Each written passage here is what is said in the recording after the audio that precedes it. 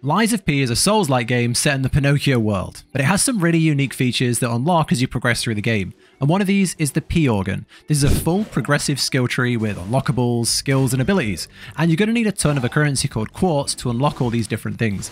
I've unlocked the whole of the P organ skill tree now, and I've reset it a couple of times, and I've tried a lot of the different perks and skills, and I just want to go over the ones that I found to be the best and that have helped me the most and that should give you the best chance. So let's go over them. There are rumored to be 29 total quartz in the game, so you should be able to get all of these and more. Okay, so let's go over the P organ. Let's go over every single skill ability that I'd suggest. I've reset it so that we can go through it all together from the start.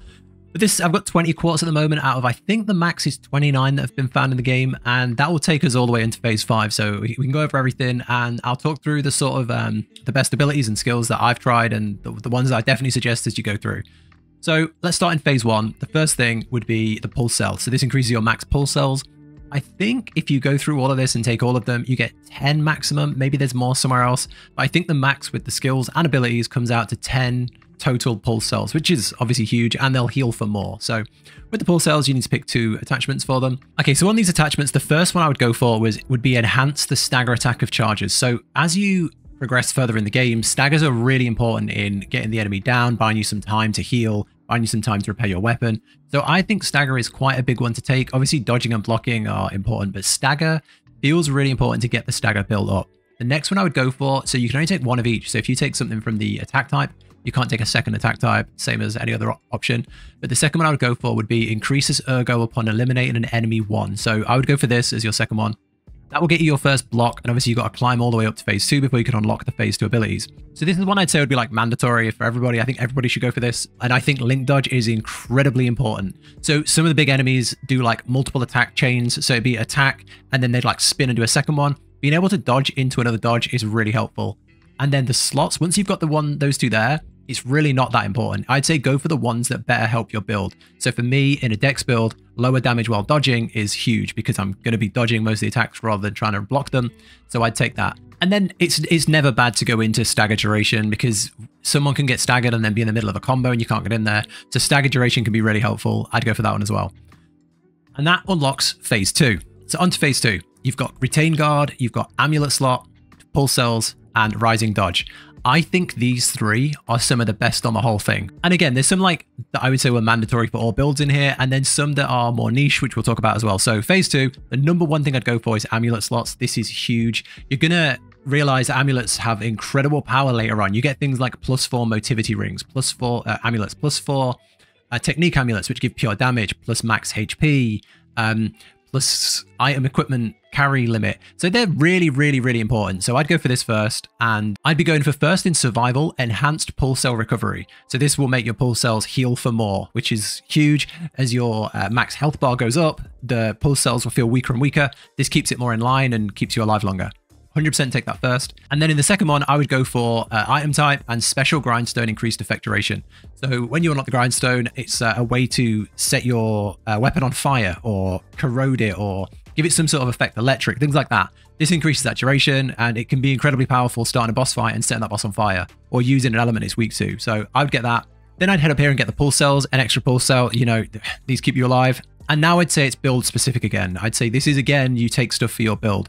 If you are doing a lot of perfect guards and a lot of blocking, this is really good. Enhanced guard destruction, really, really useful.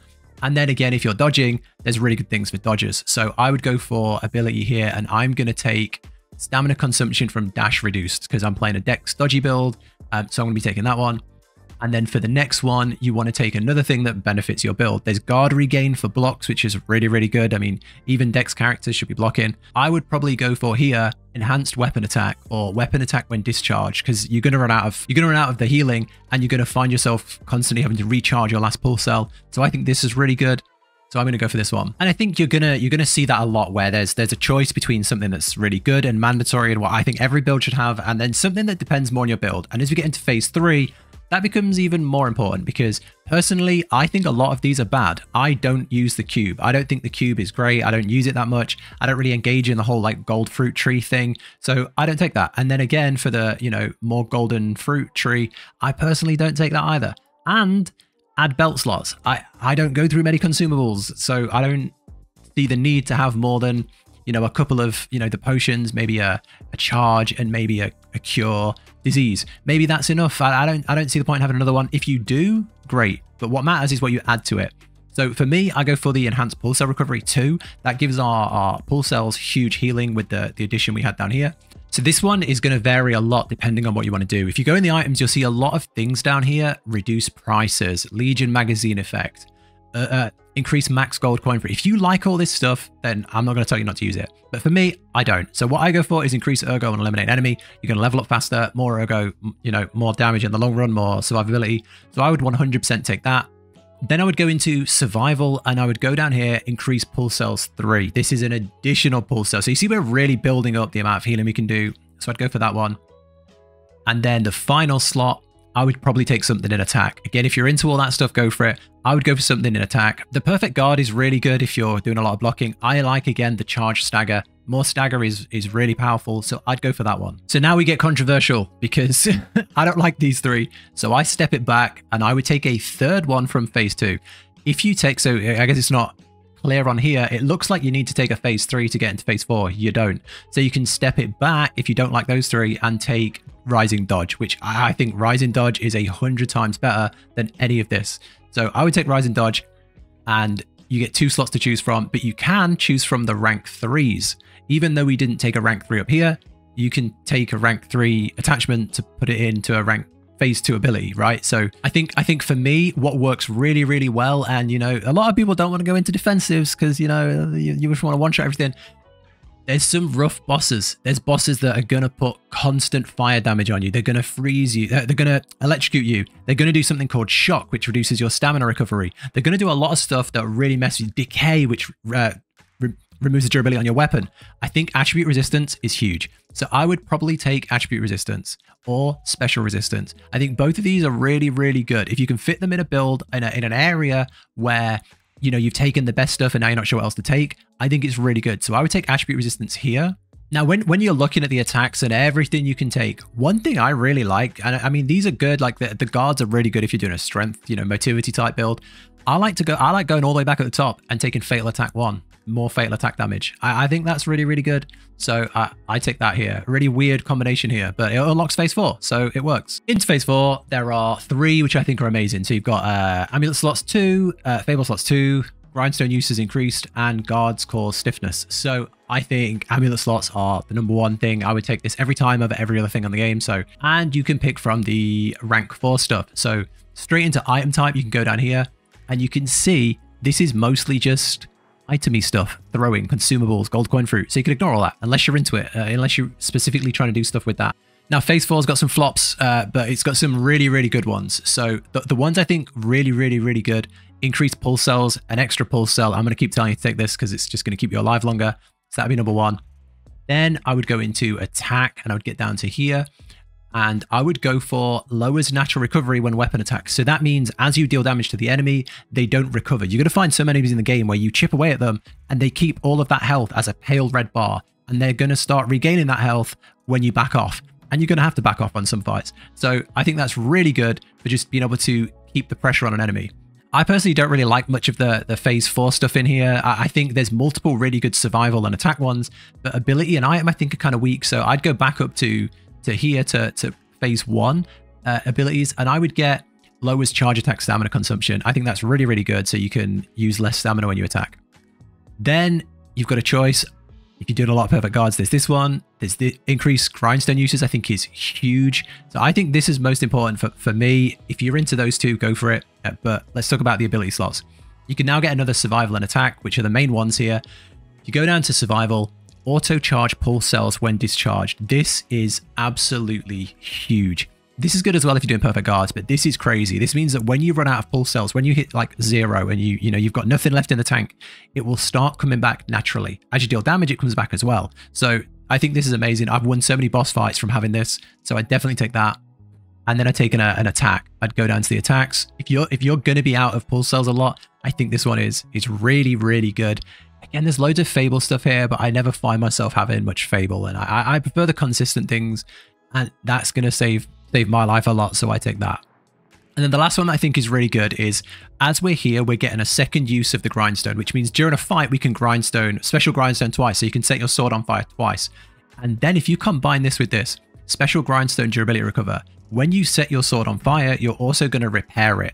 So this is massive, and you can do it twice in a fight. So you don't need to worry about that awkward moment during a fight where you've got to stay back and repair your weapon. So I take that. And that unlocks rank 5. Now, once you get here, you are going to have about 9 quartz left. So you can see here I've got 1 because I still need to get a few more that are like hidden around the map. But you're going to have 9 left for phase 5 if you've done it the same way as me. If you've taken an extra one here, you're going to have 8 left for this final one. So you'll be able to take 2. But yeah, so let's go through them. You've got extra Legion Arm, which is huge if you're using the Legion Arm, and even good if you're not. So you'll get multiple uses out of 2 weapons rather than just 1. Increase cube uses, I think that's terrible, I don't use it. And then increase guard regain, amazing if you're doing a big blocking build. And then staggerable window, which I think is the winner here. I think this is the main one. So for my build, I'm going to take this one and probably this one. So let's start here by looking at them. I've not got this stuff to buy them right now, but let's look at them. So if we go down to the bottom, of the phase 5 abilities, you're going to see it's not great. Unless you're specifically going into coin fruit and you're taking all that stuff, unless you're really going in on Fable, you've got Fable stuff here. Ergo loss on death, I don't think is important. This game really doesn't punish you that much. You can easily get your Ergo back in most situations. So I don't think the items are that good. But we do have some amazing attacks, amazing survival, and amazing ability there. They really bring it out in phase 5, unfortunately. How I'm going to run this is I'm going to take survival, and I'm going to take lowers damage while dodging. I'm going to take increased pulse cells, and I'm going to take in ability, I'm going to take lowers charge attack stamina consumption, and in attacks, I'm going to be taking stagger duration and fatal attack 2. That's going to be the best ones for me. Obviously, once you get into this final one, it really depends on you. I mean, you might find yourself really heavy on the defense, and you might take defense, you might go up here and you might take perfect guard stiffness. You might go here and get guard regain 1. And fully agree, they're amazing abilities and you should take them. If you're taking a strength build, if you're really good at blocking, that's the way to go. But yeah, I just wanted to make something that kind of breaks down what the full skill tree looks like, how you should plan ahead your build, some of the things you should definitely be taking, and then somewhere it's more your choice. I think there's definitely some things which are, I mean, everybody wants extra pulse cells, right? Everybody wants these extra pulse cell recovery, things like that. But then there's stuff that's build reliant, and you might never ever want to use this grindstone. You might never want to set your sword on fire, so don't take it. But yeah, this is how I think it works really well. I think this is a good balanced build for most builds. But yeah, let me know what you think in the comments. If I've missed something major here that you take and is amazing. I haven't tried every single thing on every build, but if you've taken something and it works really well, if you've gone all in on blocking and you feel like a god, let me know down below. But that's the video. This is a brief overview with a deep dive into the skill tree, the P organ. But yeah, I hope it's helped. I hope you're enjoying Lies of P. Take care, and I'll catch you in the next one.